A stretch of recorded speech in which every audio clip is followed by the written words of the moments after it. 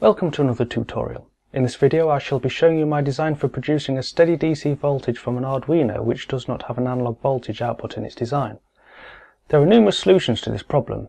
If you are controlling the power to a load such as a motor or light bulb which does not require a steady DC voltage, perhaps you may wish to use pulse width modulation. I have covered this in another video and I shall place a link to it. For a steady DC voltage you could use a number of outputs and connect it to an R2R ladder which will use up a lot of output pins. You could use a serial to parallel converter to use less pins, but I shall not be using this method. I have made a simple design just using two pins. One pin switches the voltage on or off to charge a capacitor, while the other pin measures the analog voltage across the load. Here is the circuit. I have connected the resistor and capacitor to D0. I am using a transistor in a common collector arrangement. This is also called an emitter follower. This is just to buffer the voltage between the capacitor and the load. There are better solutions than this, but I am using this method for demonstration purposes only.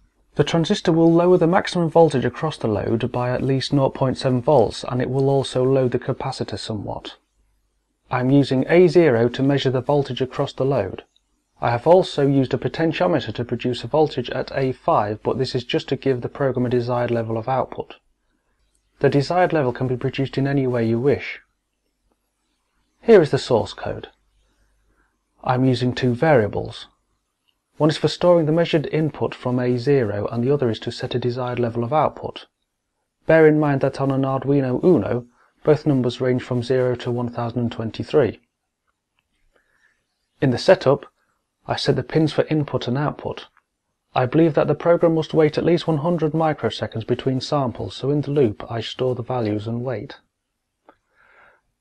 If the measured voltage across the load is higher than the desired voltage, then this must mean the voltage across the capacitor is too high, so the voltage at D0 is switched off, otherwise it is switched on.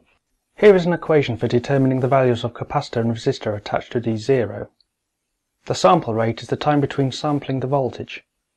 The program can sample at a quicker rate, which improves the quality of the output voltage, but a figure is used as a starting point for the design. I chose 1 millisecond. The delta V is the maximum difference in output voltage in one sample. I chose 100 millivolts. This gave me a result of 0.05. This value is divided by either a resistor value or a capacitor value to obtain the other's value. I am using a 1 microfarad capacitor, so 0.05 divided by 1 microfarad gives me a resistor of almost 50 kilo ohms. This is large enough to prevent too much current from being drawn from D0 as the capacitor is being charged. The number 5 in the equation relates to the maximum charging voltage across the resistor and capacitor. Here is the circuit in action. As you can see, the needle does not go to 5 volts because of the volt drop between the base and the emitter of the transistor and its loading effect upon the circuit, but it does indeed work. This method may be sufficient for numerous circuits, but it does impart a small AC voltage upon the DC voltage. If this is a problem, you can produce a steadier voltage by using two output pins to switch on MOSFETs like this.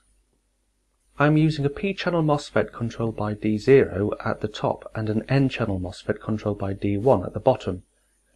What may be confusing is that the top one is switched on when the gate is low and the bottom one is switched on when the gate is high.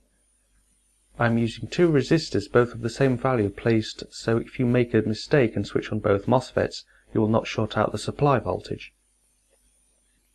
The table shows you how to switch the MOSFETs on and off to control the charge. When the capacitor's voltage is within a certain range, you can do nothing, and with a very high impedance buffer, the voltage should barely change.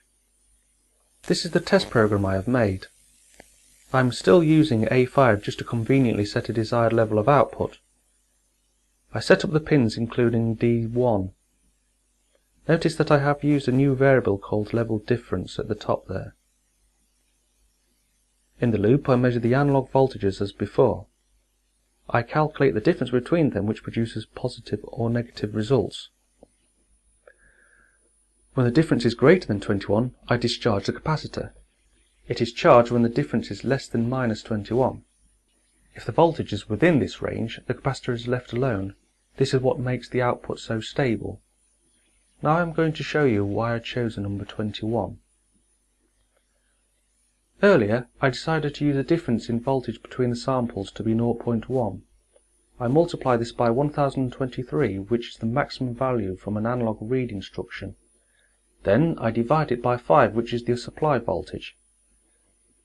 The voltage may be slightly higher or lower, but as I want an approximation, I do not need to concern myself with an exact value.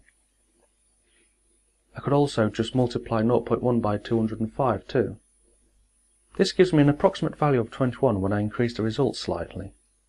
It is pointless to use a fractional value as this increases program size and does not improve the particular program. Here is the circuit in action. I'm not using a buffer at the moment. I have just connected a meter across the capacitor, and as you can see, it is very stable and has no AC when the desired level has not moved.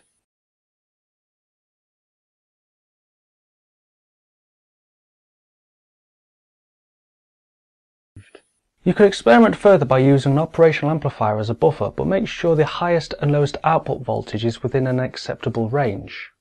You can also use a higher voltage on the op-amp and amplify the output voltage too, as long as you use a common ground. Anyway, that's enough for this video. Thank you for listening.